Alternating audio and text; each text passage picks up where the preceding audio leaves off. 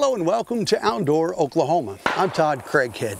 Did you know for a while now that the Wildlife Department has been aggressively updating and even building brand new public gun ranges, just like this one here at Lexington Wildlife Management Area. Federal grant money from hunters and shooters is helping to make them possible. And all you need to use them is a hunting license or a conservation passport. We at your Wildlife Department recognize the important roles that good marksmanship and gun safety play in enjoying hunting and all the many other shooting sports. Watch our website and social media for announcements of new free gun ranges across the state. Just another reason to love Oklahoma and the adventures that await you.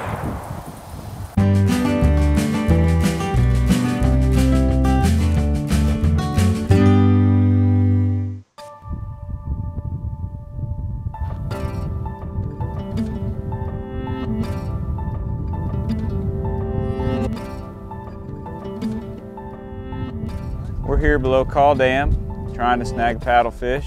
It's early January and these paddlefish stay here year-round. We have a population specifically in the wintertime. It's really good snagging from the bank. And then, you know, obviously with a lot of release below the dam in the spring and summer, it can be really good. But this is my favorite time of the year to come down here, and they've been catching a lot of fish and some really big ones lately. So we're just going to give it a shot.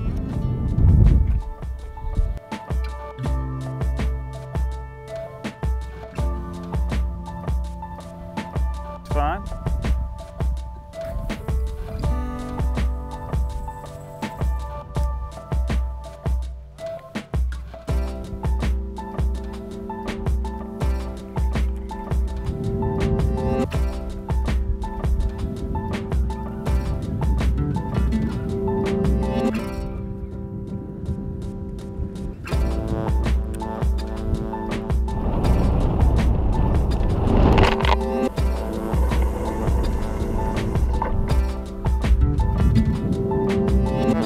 That's the spot, ain't it?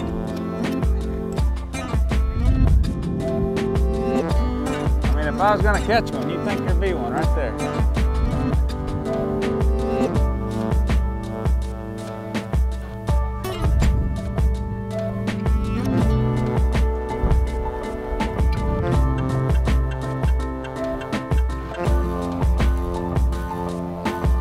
Today might not be our day.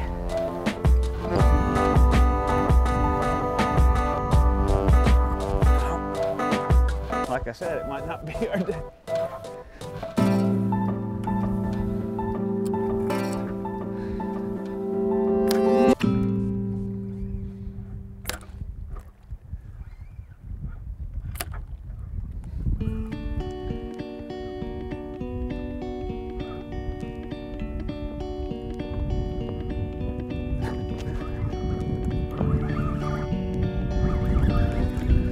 I believe there was a fish on it.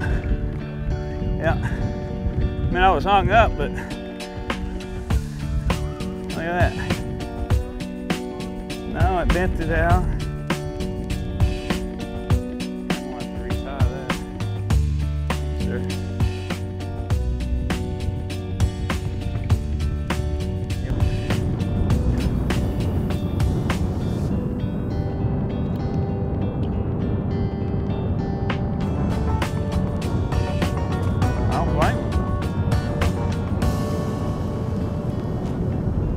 There you go. That's the second fish I've hit and it breaks instantly. I may have to tie like a mono leader on it. I'm gonna do a knotless rig. I'm no expert at it by any means. I've seen other people do it better, but it tends to work for me. So I double up my line, run it through the eye of my treble, and I bring the down line, the side that you're going to tie the sinker on, bring it down against the straight part of the treble. I'm going to wrap my loop.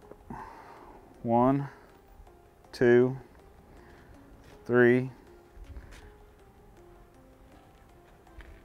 4, 5 times.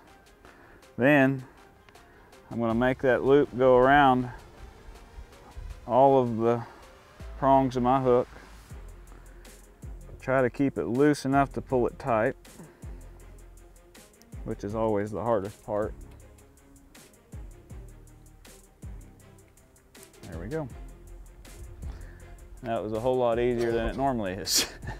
For our conditions today, I like a 5 ounce weight, approximately 18 inches down from my barb, or not from my barb, but from my treble hook. Barbs would be illegal, don't use them. Just a simple, it's only simple if it works out simple. Simple overhand knot, slip your weight back through it, cinch it down. Maybe a couple extra overhands just for good measure. And that's it.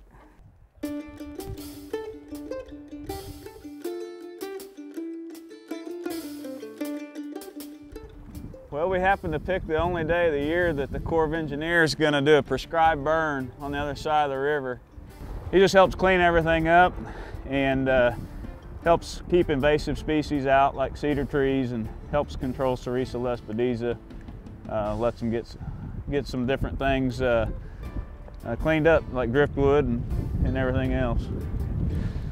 Hey, don't let the time of year get you down. Paddle fishing can be had year-round here in Oklahoma, and it is one of the greatest, if not the greatest state to fish for paddlefish that I'm aware of. See, I like gar. I like smoked paddlefish. Pretty good that way.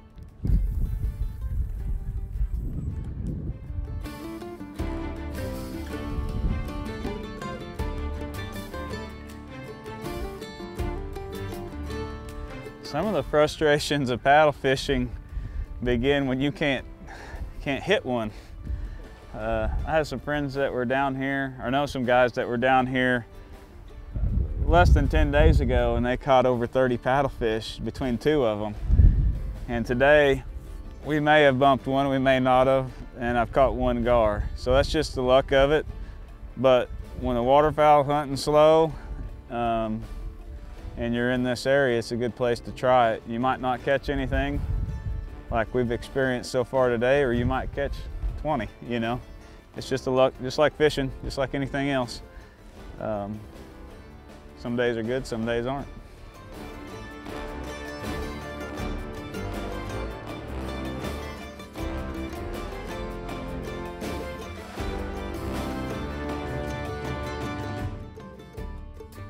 Maybe next time.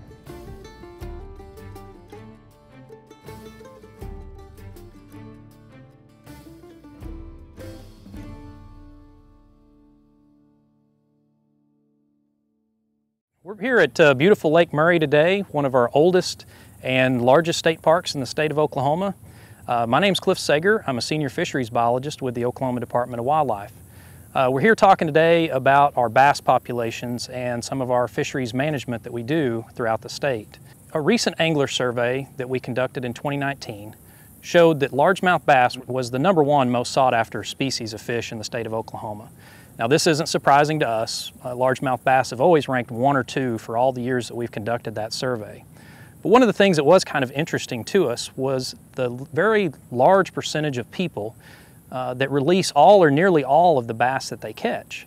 This is something that's a trend that's been going on for 20, 30 years and is really common across all of the southeast United States, which is catch and release. And a lot of us have heard about catch and release. It's been popular for a long time.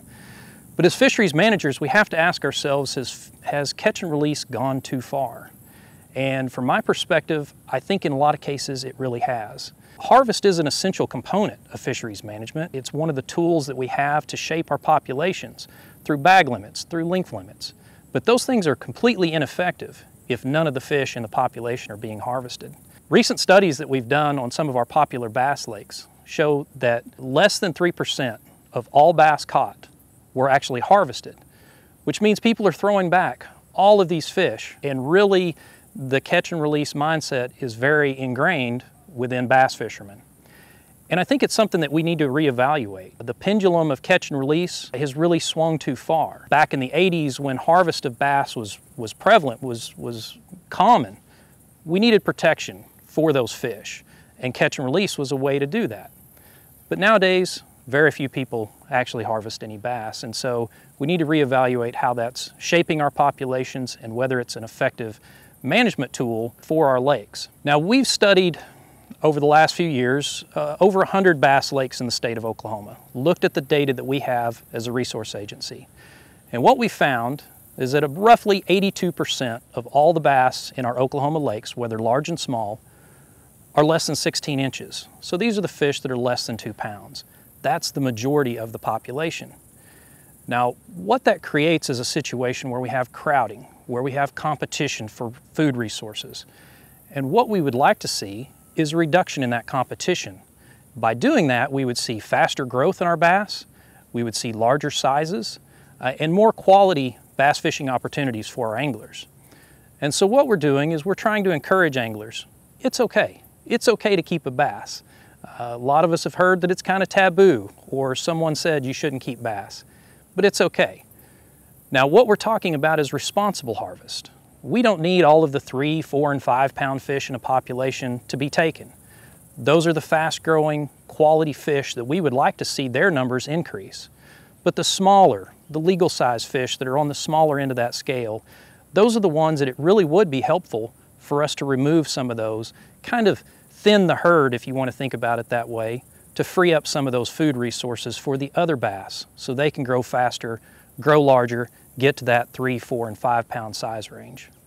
So the next time you're on your favorite lake, you're fishing for bass, give some thought to whether you should release or harvest a few of those smaller fish that you catch. Think about what good it would do for the population. Does it do any good to release all of the fish? Or would it actually benefit the population a little bit more if you kept some of those smaller fish that you caught? Take them home, make a wonderful fish dinner for your family, for your friends. It would be a great use of that resource, and actually would be good, responsible management for most of the lakes in the state of Oklahoma. So again, next time you're out, don't be afraid to take a few bass home.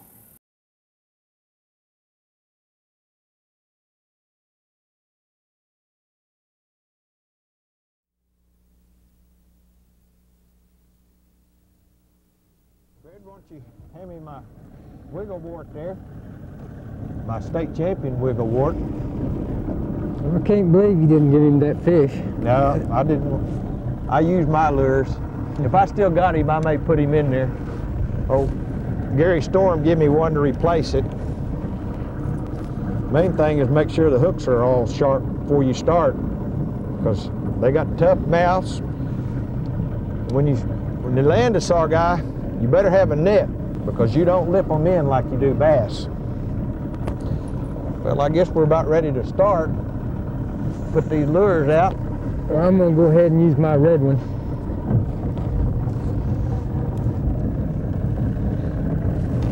Run this line out here and see if we can find our holes where these saugeye get into. We're running about 10 feet of water right now, but we'll go in through some 12.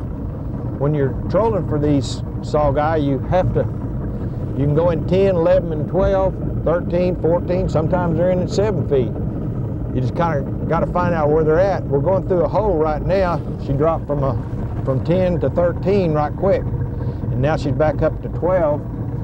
We're going to be going through another valley or a depression or gully, whatever you want to call it, in this lake. And a lot of times them saugeye get right in them bottom of them or right on the lips of them and look up and they watch something swim across and they'll run up and just dart up and get it. My wife and I were out here last Saturday, and at 7:30 we put on some Texas shad and went in close to the bank. She caught a 5.5 pounder, about 7 foot, 8 foot deep. We're running in 11 now. I'm gonna take this one out a little bit further and see if they're out in 13. Let's see if we can stop here and roll them in and catch them. Need to turn around. Hey, I may have picked one up. I think. Either that or I caught trash. Nah, I hit trash. Or it's a strike, one or the other.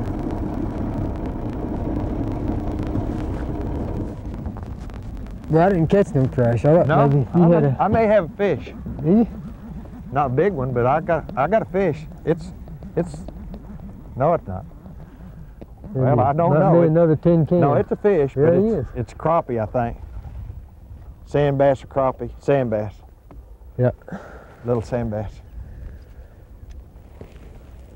He hit it when it stopped. Ah, easy, I'll let you go.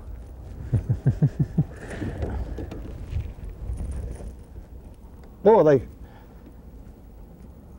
too bad you wasn't about 3 or 4 pounds. Yeah. Go tell your dad I want to catch him. I'll let him go too. He's not very big, Fred. Well, this ain't no record, so. Here, let me get him. That's bigger than mine. Well, your first fisherman, big fisherman. Let's get me a new fishing partner, looks like. I'll let you catch one after a while, Randy. Thank you.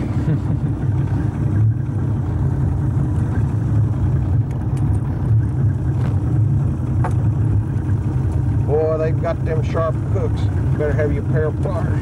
Yeah. You gonna borrow my... Here. Well, you got my fish loose. You can have your fish. All right. I can already tell yours bigger than mine. Yeah. Look at them spots on that. That's how you can tell the difference between a walleye and a saugeye. Well, they got the white tip though, like walleye does. Boy, they got them teeth though. Look at that. Don't lift them things. Now, let's get them in here. We can play with them later.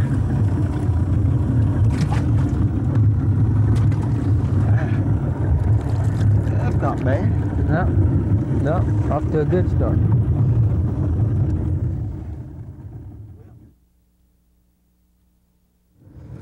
There you go. There, get him on this side. Oh, he's taking my pole down out. again. There he goes. There you. Come on, be a saugeye. Come on. It is. I see him. Hey, come up. That's a good one. Yeah, that's a good one. Yeah, you might got first fish, second fish, but I got the big fish. I guess you did. Ow! 35, Randy. Here, I'll hold him. You get him. That's nice. He's not big as my state record though. No. Look at that fin. Raise that fin up. Look at that. Look at them spots. Man, that's nice. And look at them. Look They're at them pretty. teeth there. They're sure pretty. Yeah. Man. You talk about fast. Well, I'll tell you what. They're growing, aren't they? You bet. Them things will dress out. There's so much more meat on one of these fish than there is a bass or anything else. What, about 5 pounds? Yeah. I think about 5 pounds. Maybe a little more. Might be. He's not my state record though. That's a. We'll get that. Yeah. Let's put him in live well. Get in there, boy. Well, that's pretty good. You ready? Yeah, I'm ready. We might as well see if we can get some more.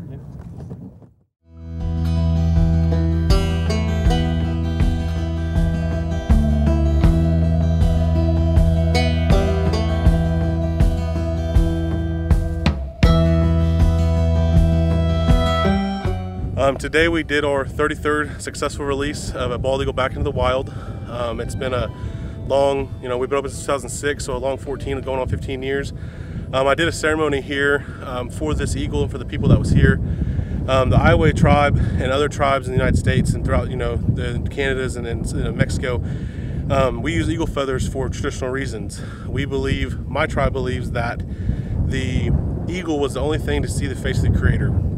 So when that bird flew out of the sun, it dropped feathers to us, and we believe if we use those feathers for ceremonies, then God takes those prayers. We use that cedar and that smoke, then God will take those prayers and help us out. So when we did this for this eagle here, we prayed that he would take off and fly very well, really well. And I prayed for all the ones that were here, the ones from the Eagle Aviary, my family, my little girl, and the ones from Oklahoma Fish and Wildlife Department. So we use these feathers in the ceremony for a lot of good things. So I was given this right by my Uncle Victor when I was about 8 years old, and I've slowly learned the craft of it and been able to use that cedar and that tobacco and those feathers for that purpose.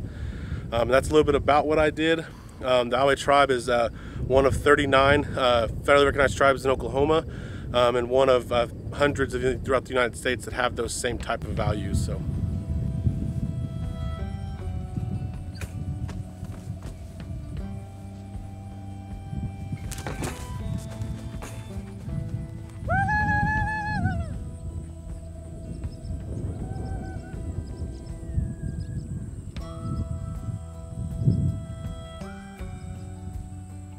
I mean, I thought it was really cool. I mean, the fact that they can rehabilitate these animals and put them back in the wild is just tremendous. I want to thank the tribe for all their hard work, and the Oklahoma Department of Wildlife for what they do and the support that they have for these beautiful, beautiful, majestic animals.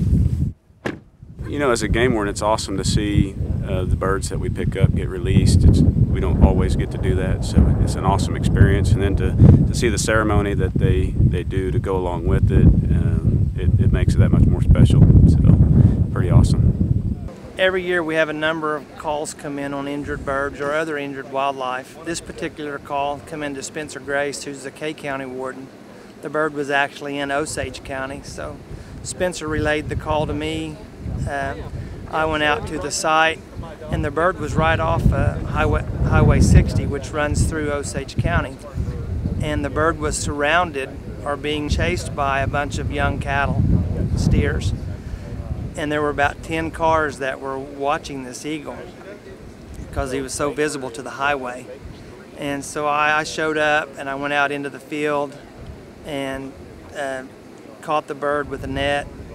And at that point, once I knew that it was an eagle, I contacted the Iowa tribe, and we agreed to meet later that night. And so that was the process and how we come about the eagle. It was originally from the public calling, trying to get help for the bird, the call coming to Spencer, coming to me, and then I called the Iowa tribe.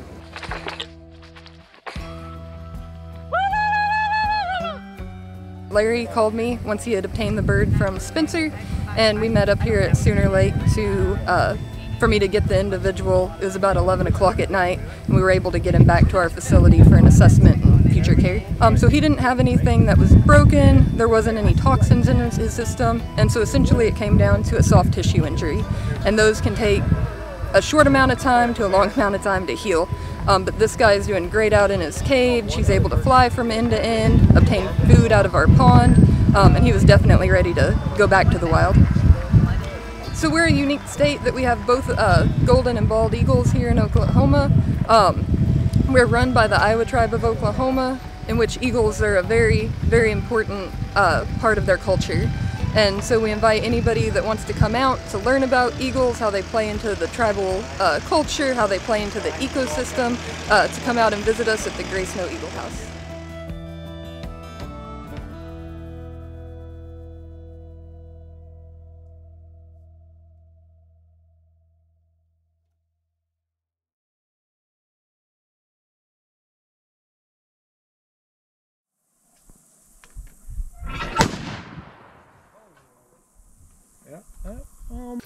Well, we hope today's stories remind you that Oklahoma is such a perfect state to explore.